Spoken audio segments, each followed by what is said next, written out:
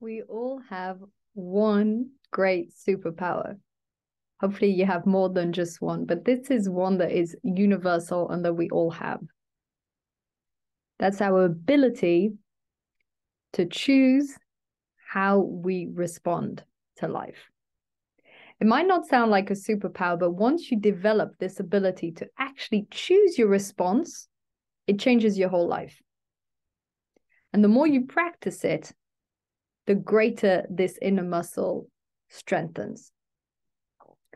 This is all linked to many concepts that you've probably read about. It could be being proactive, proactivity being the number one habit of the 7 Habits of Highly Effective People by Stephen Covey. It's also linked to what Viktor Frankl talks about in his book, Man's Search for Meaning. It's linked to so many different things that people have spoken about during the years. Also linked to the Stoic dichotomy of control. The principle is always the same. And this is taking responsibility, which means choosing your responsibility, the ability to choose your response to life. This entails that when something happens that doesn't suit you or isn't according to plan or upsets you or annoys you, you can choose how you respond to that person, to that circumstance. You have the ability within you, we all do, and this is the greatest superpower. We have the ability to shift our perception, to shift our emotions, and to choose our response. For instance, if, let's say, in business, you have this great business client you're super excited to work with, and the last minute they ditch you for your competitor. Most people leading a reactive life, which is what most of us do unless we learn this, or we have it innate, but most of us don't. And so if we haven't learned to do this, most of us will react and respond in a sort of autopilot way. We'll be disappointed, maybe we'll be angry at the client, maybe we'll also be upset about the competitor, etc., etc. This just generates a whole load of emotions that don't serve you and maintain the situation. The situation is still the same. In that moment, you can choose to let go, to accept without resigning yourself. Acceptance and resignation are different. You can choose to discuss it further. You can choose to remain calm. But we often feel in those moments that we don't have the choice. We often feel like the emotions just come and we can't actually choose it. And this is because we haven't developed a strong enough gap in our mind between the circumstances happening and our response. There's a gap. There's a gap between the stimulus and the response, which is what Viktor Frankl talks about. But for most of us, it's just instantaneous. Someone shouts at you, you shout back. That's a sort of instantaneous. What happens when you practice meditation, for instance, you strengthen this gap. This means that when there's a stimulus or a circumstance or a situation that happens, there's a mini pause in your mind. There's a mini break. And you pause and you think, there's no point in shouting back. That won't help. And you change your reaction. The more you practice meditation, for instance, and taking responsibility and shifting your response, the greater this pause, and the more you realize that you can choose. You don't have to shout back or get annoyed. These are very basic illustrations or examples, but you can apply this to everything in your life. And this is why I call this a superpower. I literally mean absolutely everything. And the principles go like this. First, look if it's something that's in your control or out of your control. This is where we go back to the whole Stoic dichotomy of control.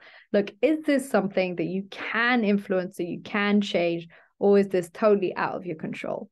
For instance, if it's something like the weather or someone being disagreeable or something that's just clearly totally out of your control, or is it something that you can change? Your mood, your thoughts, your emotions. Those are the main things we can actually influence. That's step one. Notice the difference between what you can and can't control. Once you've seen that, if it's something that's totally outside of your control, you can still choose how you respond to it. Like I said, if someone shouts at you, you can respond calmly and politely and walk away or ignore them or whatever it is. You can choose this response. Now, what we often hear, if you pay attention, maybe you said it yourself, I know I have, is that person made me so mad. That situation really upset me. That situation didn't do anything. That situation happened. Your thoughts about that situation made you upset. Situation is just a situation. It's what we think about that situation that leads to these emotions.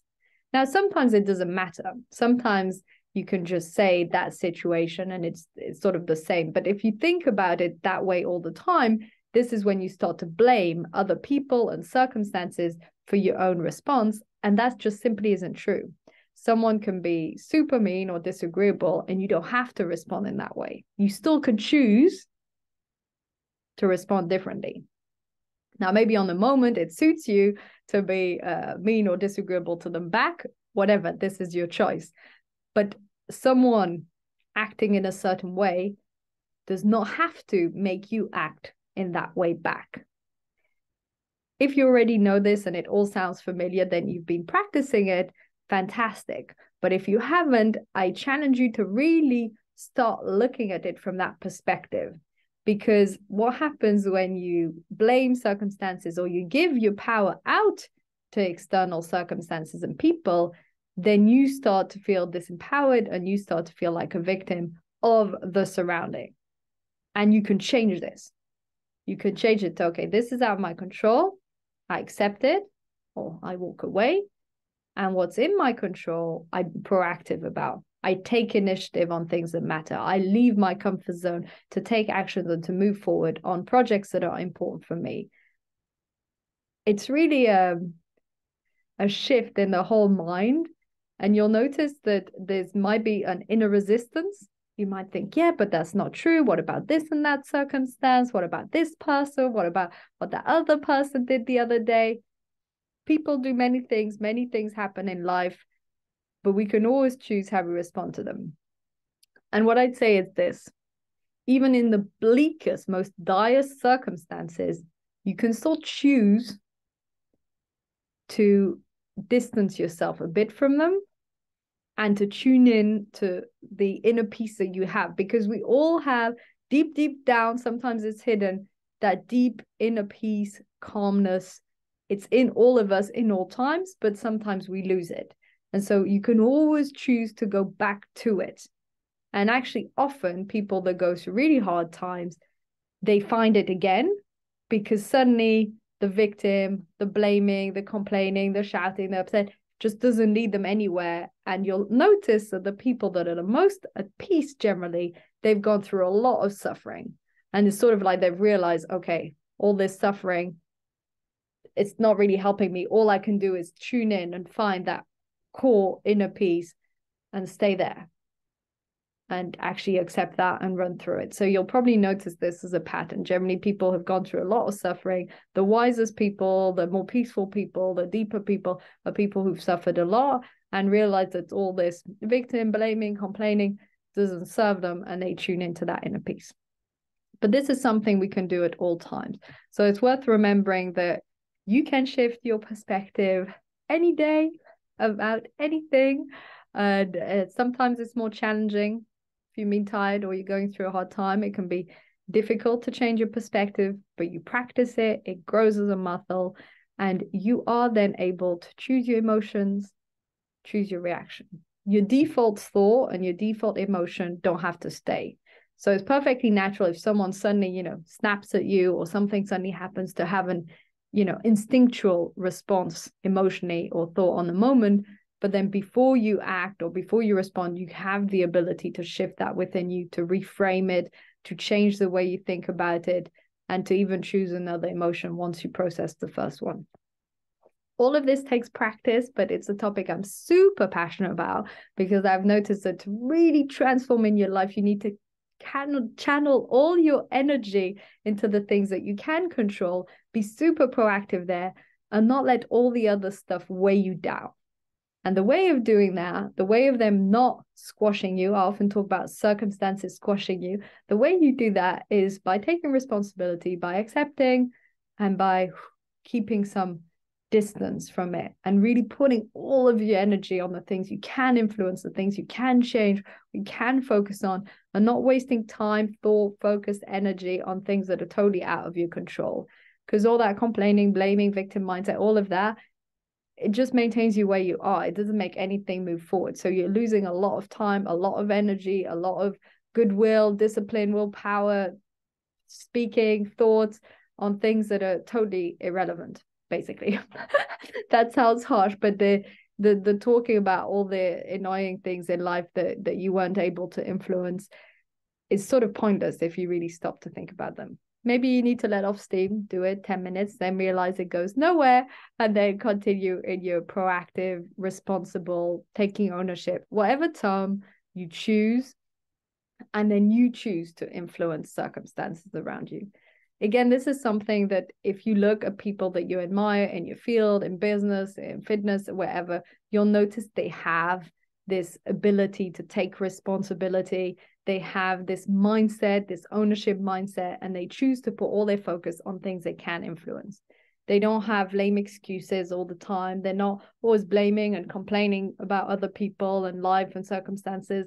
They're putting all their focus and energy on what's in their control. So you can do the same. We can all practice it.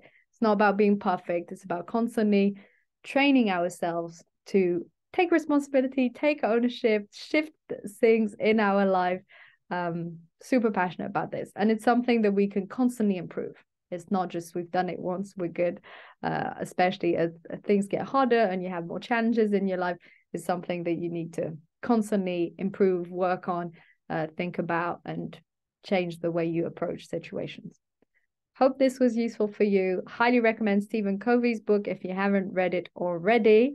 Wishing you a fantastic day, and thank you so much for tuning in.